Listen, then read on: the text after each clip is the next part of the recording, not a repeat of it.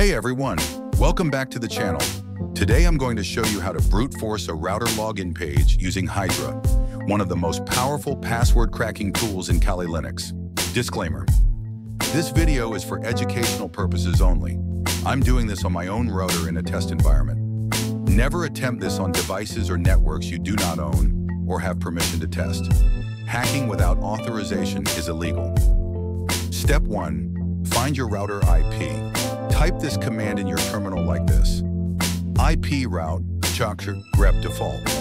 This will show the IP of your router. Usually it's something like 192.168.1.1 or 192.168.0.1. Step 2. Identify the login type. Open your default browser and type the IP address of your router in the search bar. If you see a pop-up, it's HTTP Basic Auth. If you see a full web page login, it's form-based. Step 3. Create Wordlists.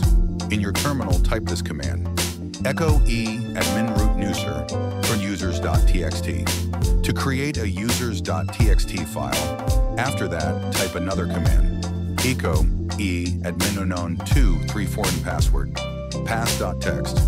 This will create a password txt file. We will use these two text files against. Final step 4. Hydra for HTTP Basic Auth. In your terminal, type this command: hydra-users.txt-pass.txt192.168.1.1 HTTP GET.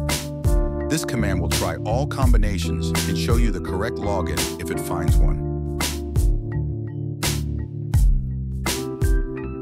As you can see, it has brute forced the login page successfully and found all the successful and correct combinations of username and password.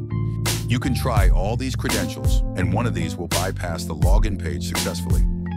For now, I have found an interesting username and password. Let's see if this works.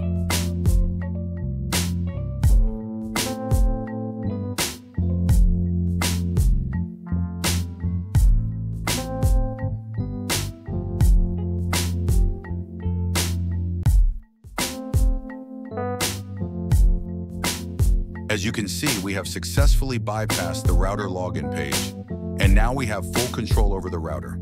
If I want, I can change the password of the Wi-Fi. I can kick users from the Wi-Fi network.